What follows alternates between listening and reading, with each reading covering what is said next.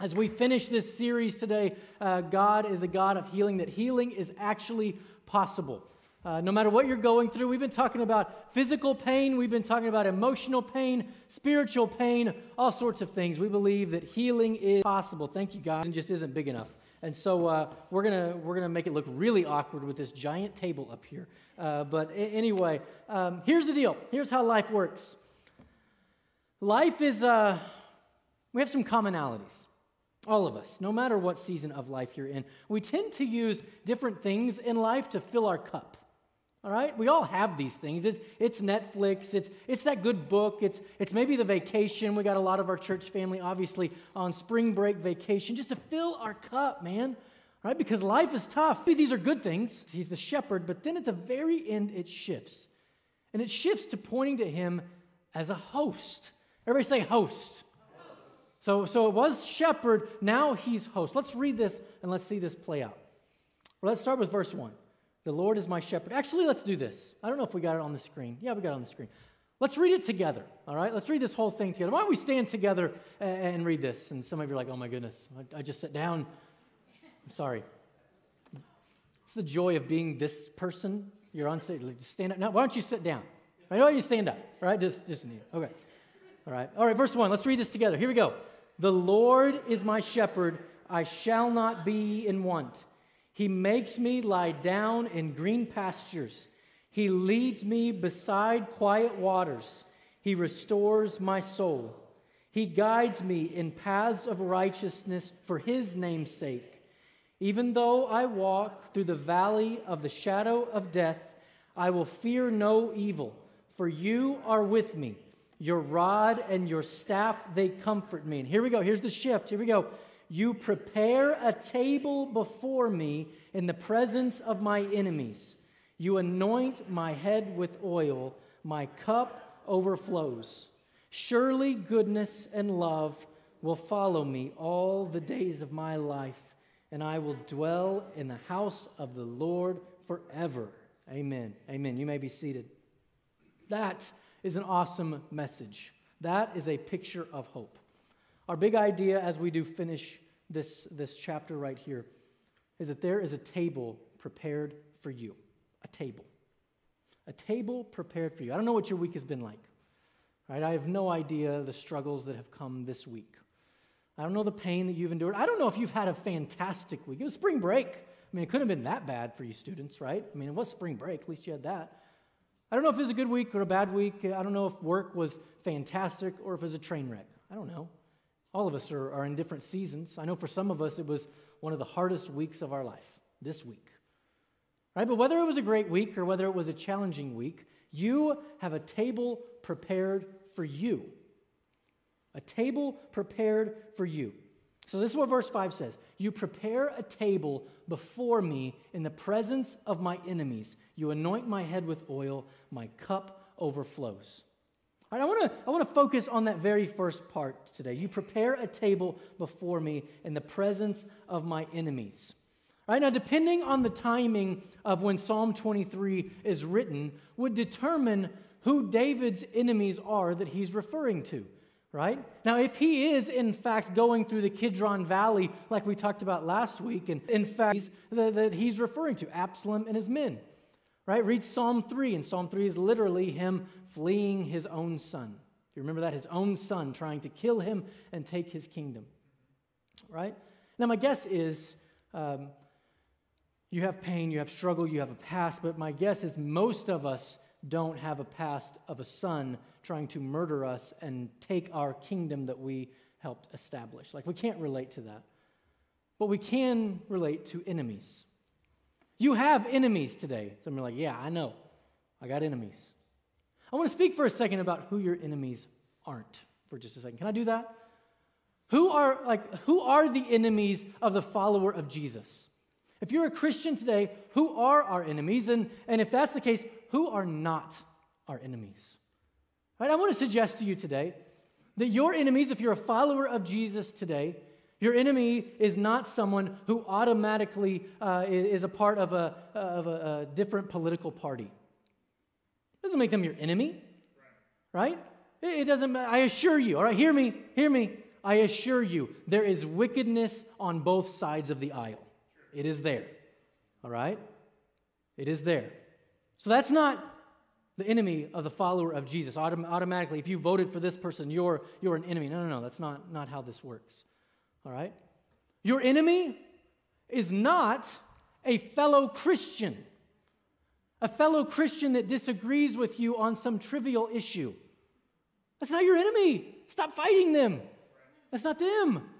Right? Like something has happened over the past 13 months, right? Another pandemic has surfaced where within the church we're just mad at each other. Right? We're just mad, and it's over trivial things like, my goodness, who cares? Right? I think we can all agree, I know we can all agree that if our enemy, as a follower of Jesus, is a fellow Christian that disagrees on things like masks or no masks, vaccines or no vaccines, like if we disagree on that, if that makes them your enemy, you're just looking for a fight. Right? Stop looking for a fight. They're not your enemy. All right? Just because they have a different perspective on some things does not make them your enemy. So we must stop treating them like our enemy because they're not. Another that's not your enemy.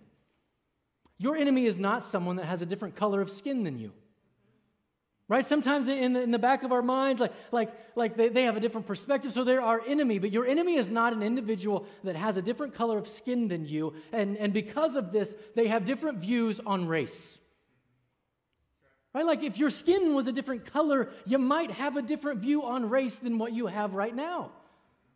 I had a fantastic, kind of the end of the week, Tommy and I, we got to go to a denominational pastors conference in Arizona. Had a fantastic conversation with a black pastor that is, I'm going to guess, in his 60s. And it just so happens we're in Phoenix, but he's in Midwest City. Like, that's crazy. Right? I'd never met this person before in my life. And we had an incredible conversation about race in the church. About race. And let me tell you, a 60-year-old black man has a different view of race than a 36-year-old white man. We have different perspectives. We have different backgrounds. We have different upbringings. His views are very different than mine. Right? I have no idea. We didn't talk about like politics and stuff. I wouldn't doubt one bit that he voted maybe different than I did. He's not my enemy. Right? We are both on the same team. Right? Understand, this is why I love this church. Like, oh my goodness, this is why I'm so thankful for this group of people. Because I know you agree with me on this. If you, in the back of your mind, feel somehow that you are elevated over another race, right? If you feel elevated over, okay, one, repentance. Repentance. For the pride that we're showing, the arrogance that we're showing, to think that we're superior to somebody. Like, do we realize how annoyed a racist would be in heaven? He would hate heaven, right? Because it's all the nations right there. So you either repent or you're going to hate heaven if you make it in, right? You're going to hate it. But listen, there's another option, and this is why I love this church. Find another church. Right? If we think that we are elevated over another race, either repent and we're going to come alongside of you and we're going to work together to build a church that reflects our community and the kingdom of heaven. But if we aren't willing to repent and we do feel that way, you're going to hate it here. So just go ahead and find another church, because this church is got to be wired different. Do we realize we're going to a church that is surrounded by the nations? Like it's every nation that's around us. It's not just Hispanic. It's not the African American community. It's not the Asian community. It's everywhere, right? It's every single nation.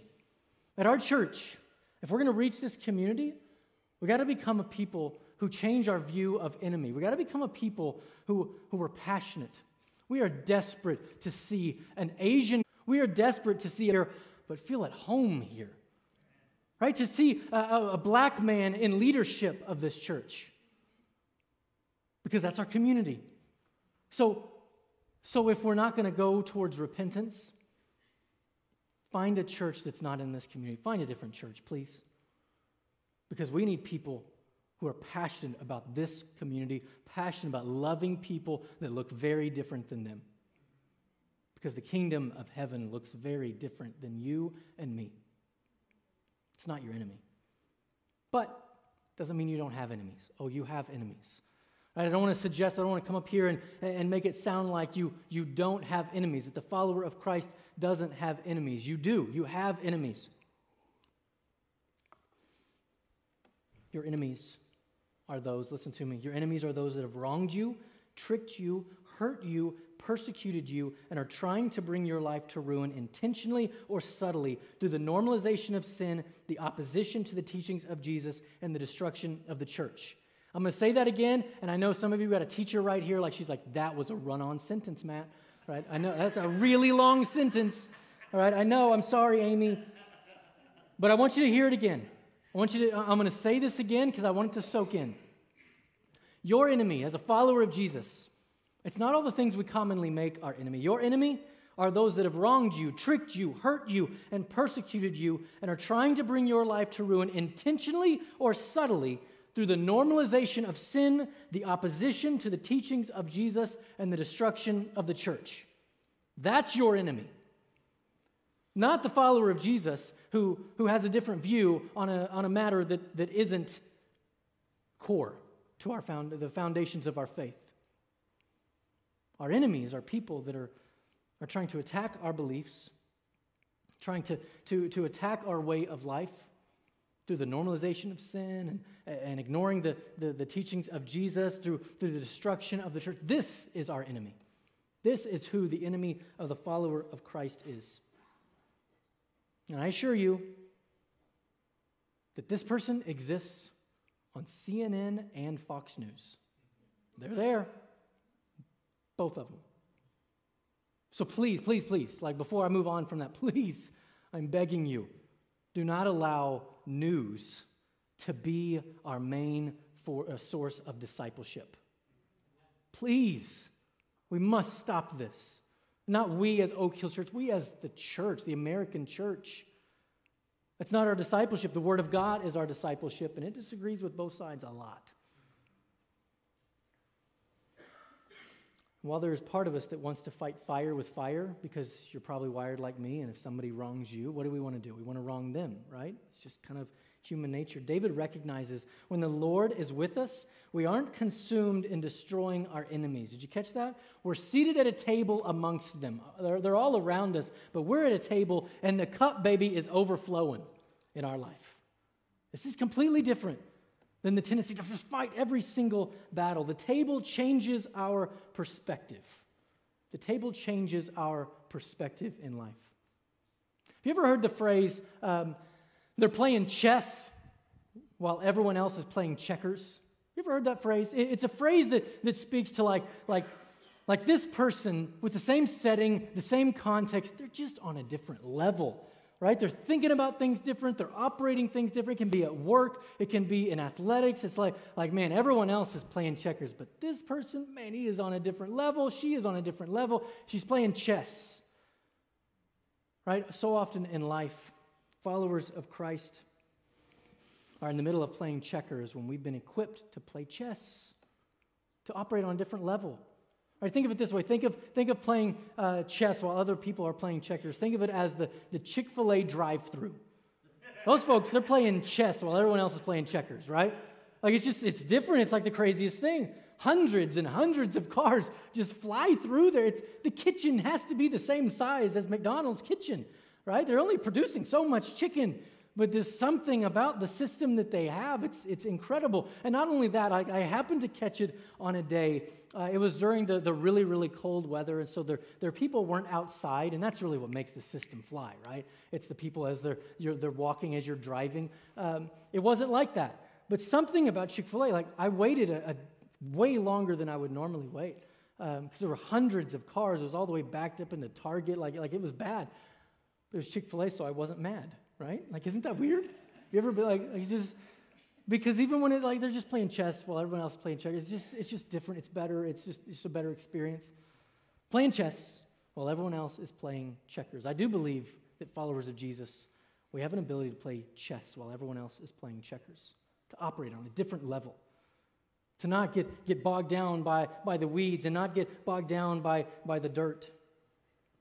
Here David is telling us, when the Lord is our shepherd, we aren't having to get in the mud and the dirt. We operate on a different level. But don't get me wrong. Read 2 Samuel and you're going to find David fights many battles, all right? So don't come up to me after service and be like, yeah, but David, he fought a lot of battles. You're not going to see a level of peace and blessing in his life in these battles. A lot of pain, a lot of suffering, a lot of family turmoil comes through these battles. He fights them. But where is he experiencing this overflowing cup? When he's at the table, when he's operating on a different level. It's only when we begin to understand the magnitude of this that we begin to understand how Jesus views our enemies. Right? Like it's only when we understand that we can play chess when everyone else is playing checkers. We don't have to fight every single battle because we can be at a table prepared for us in the presence of our enemies. Our head is anointed with oil and our cup is overflowing. It's only when we understand that the teachings of Jesus as it pertains to how we treat our enemies could possibly make sense. Right? Because what does he say about our enemies? This is what he says in Matthew 5. The words of our Lord and Savior. You have heard that it was said, love your neighbor and hate your enemy. But I tell you, love your enemies and pray for those who persecute you. I mean, at the surface, that sounds like some weak pacifist mindset. Like, how could you do that? That's not the way we do things. We fight. But here, it's this different picture. You've heard that it said, love your neighbor and hate your enemies. But I tell you, love your enemies and pray for those who persecute you. They can be surrounding you, but you are at a different level. You're operating at a different level. You understand the goodness and the mercy of God. You understand that you have been blessed, that the rest of the world is trying to fill their cup and it's just pouring out, but you operate on a whole different level because you know the goodness of God. You've experienced the goodness of God. You've received the mercy and the grace of God. So we don't have to be down here in the muck. We're up above. We're different. We're playing chess when everyone else is playing checkers. I want to read to you an email that I got this past week. I guess it was 2 weeks ago, a week and a half ago. I shared this with our Thursday morning prayer team. We're going to be meeting again this week. I want to encourage you to join that Zoom call. I shared this. Those of you that were on that call, this will sound familiar. This is from our denominational mission board, okay? You guys know we showed the video of Tommy talking to some of our partners in India just, a couple months ago. We sponsor a church. We pay the salary of a pastor in India, pay his full salary of a mission work in India. This was from India 2 weeks ago. Urgent prayer. Sister Rinku, and I won't say her last name, Sister Rinku took water baptism. She came home, mission to receive baptism. Later, seeing the new Bible in her hands, beat her mercilessly and burnt the Bible. She was asked to leave the home, so she came to our church planter's house and spent the night. Please pray for her so that her life will be protected and she will stand strong for Jesus. She is a strong believer, but facing this persecution. A few days later, the dear woman Rinku went to be with her husband. But her husband told her, you changed your religion, so you cannot stay with me. Husband's family members are putting pressure, so once again Rinku left the home and is now staying with her mother and younger sister. She said to us, this is just days ago, she said to us, whatever may happen to me, I am not going to forsake my Savior, Jesus. He suffered for me, let me suffer for him a little. I will come for prayer meetings and Sunday services. Please pray for me. Rinku is playing chess while everyone else is playing checkers. Right, this woman, that's persecution. Her husband is denying her, burning the Bibles, beating her mercilessly. But what's her perspective? Did you catch it? Like what is she not focused on? Revenge. What is she not focused on? Like seeing her enemies destroyed. What is she focused on? Bringing honor and glory to God. Because she knows, this is a woman who knows that she can be surrounded by her enemy, but her cup is overflowing because she has tasted the goodness of knowing Jesus Christ. This is playing chess while everyone else is playing checkers. You guys have heard it said, don't wrestle with the pig. You both get muddy, but the pig likes it. Christians today, we're just wrestling with the pigs, man. And you can squint really hard, you can't tell who the Christian is in the fight because they're both so muddy.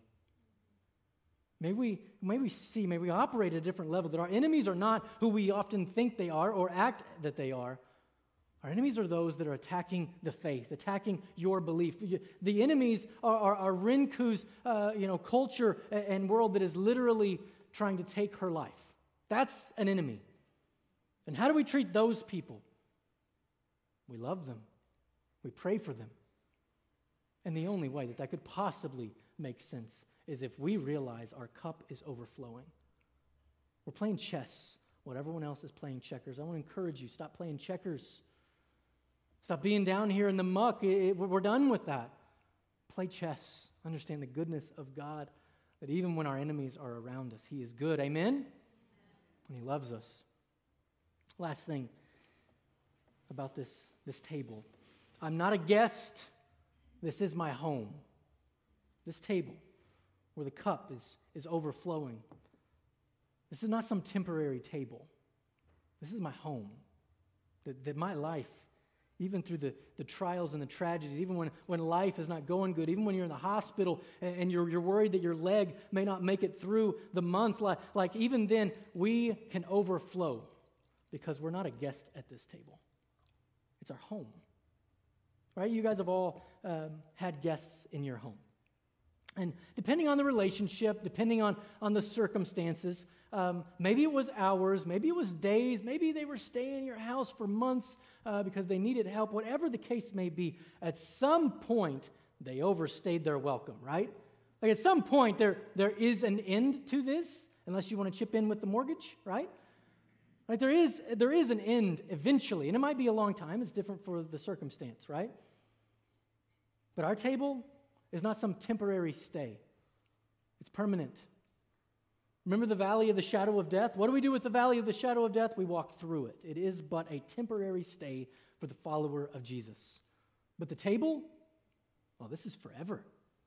Right? The goodness of God, like it never runs out. The cup continues to overflow. This is what it says in verse 6. Surely goodness and love will follow me all the days of my life, and I will dwell in the house of the Lord forever. This is life. It's constant. It never runs dry. It can be our dwelling place forever. It's not a place that's earned.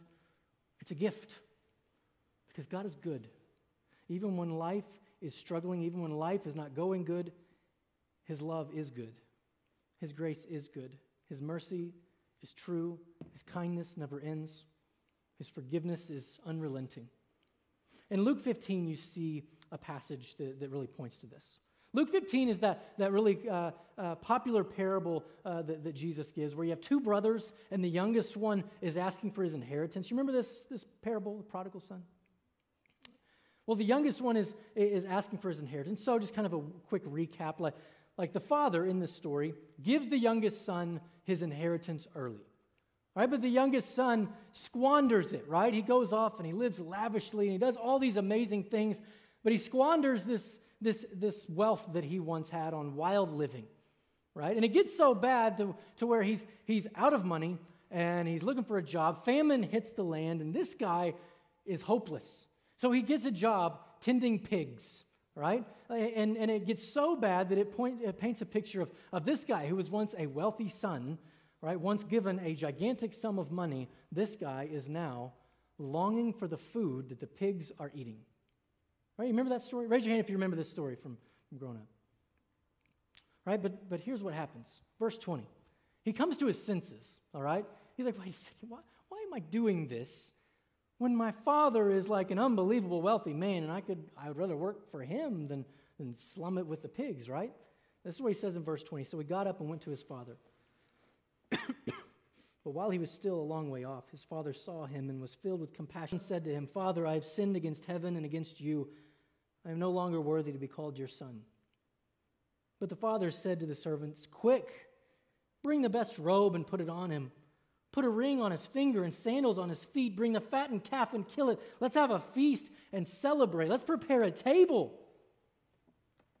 For this son of mine was dead and is alive again. He was lost and is found. So they began to celebrate. This is the picture of the table. It's for everyone, and it's always available. You don't overstay your welcome here. It's for the individual who hasn't really had like this overly rebellious phase of life. You know the type. You're the ones that don't want to share your testimony in public because you feel like some weak Christian. Like, I never really had that phase. This table's for you. The table is overflowing, and it's for you. And life is difficult, and pain and tragedy come, but it's overwhelming and overflowing. But it's not just for you. It's also for the individual that has made some really stupid decisions in life, and we know it. The individual that threw out their moral compass years ago. The individual that has hurt people and broken people and run from Jesus. Maybe we got saved when we were in camp, when we were in 6th grade, but that was a long time ago. This table's still here. It's right here. It's still available, and it's overflowing with goodness and mercy. It's available to us. Or maybe we're here today and we've never tasted the goodness of knowing Jesus. Never in our life have we given our life to Jesus. Or we're watching today and that's foreign to us. The table is right here. Right? The relationship with God is right here for the taking. And it's not some temporary thing, it's forever. It's an overflowing cup. So whether we're longing for physical healing or emotional healing, or maybe we're longing for spiritual healing because we have ran so far, may we know that the table is there in the presence of our enemies. Our head is anointed with oil, and our cup, it overflows. Do we believe that today? You believe that in the midst of what you're going through, not that you can have an overflowing cup. That's the issue that we often have as followers of Jesus. We believe this, we hear a sermon like this, and it's like, yeah, we can have that. No, you do have this. It is here. Right? We can have, and we do have, an overflowing cup. So may we get out of the muck and acting like we're running on empty, and may we realize that because of the goodness of God, our cup, it overflows.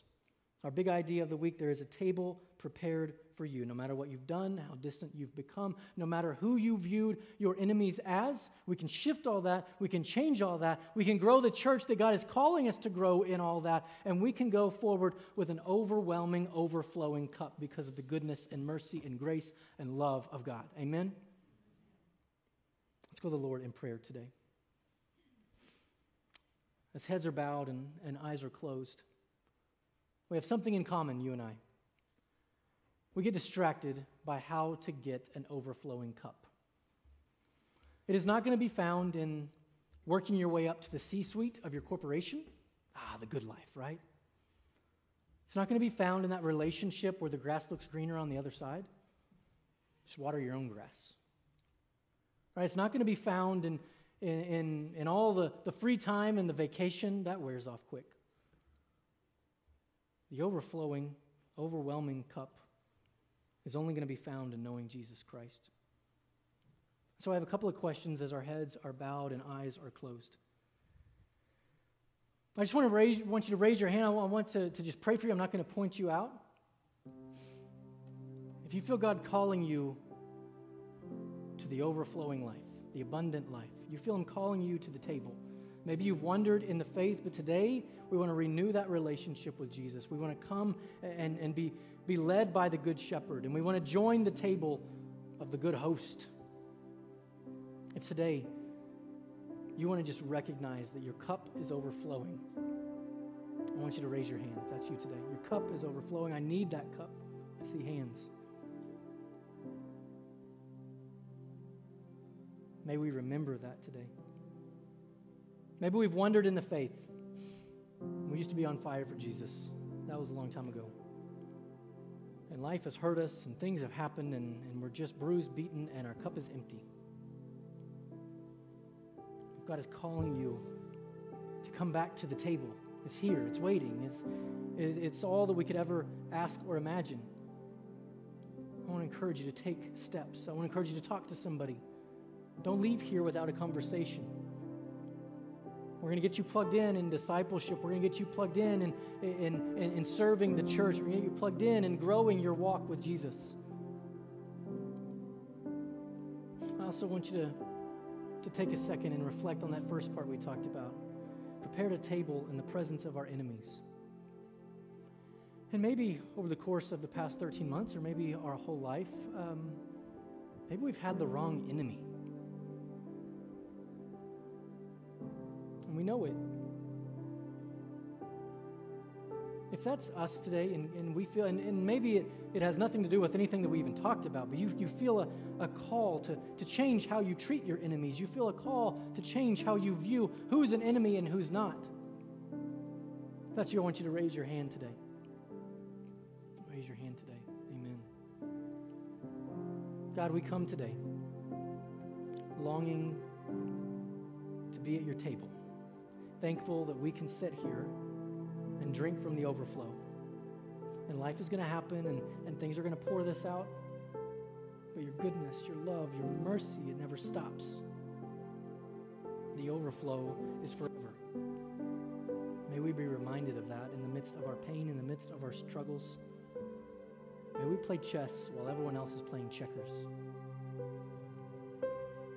We have our enemies. May we love them. May that be our strategy. Love them. That's our only play. We wonder why there's such a great divide between Christians and non-Christians, the right and the left, or the left and the right. It's often because those that follow Jesus Christ are in the mud fighting with the pigs. May we operate on a different level. We praise you for your goodness. We praise you for your love and mercy that you show us. We praise you for this table. And if we don't know you as our Lord and Savior, that today would be that day. If we've wandered from the faith, today would be the day of the great return. If we've grown unguided in who our enemy is, may today be the day of repentance. And may we open up our arms to people that don't look like us, that sing different music than we sing, that clap on the different beat than we do. May we open our arms. May we welcome people home, even if they don't look like us. We love you. We thank you. Be with us in this place. It's in Jesus' name that we pray. Amen.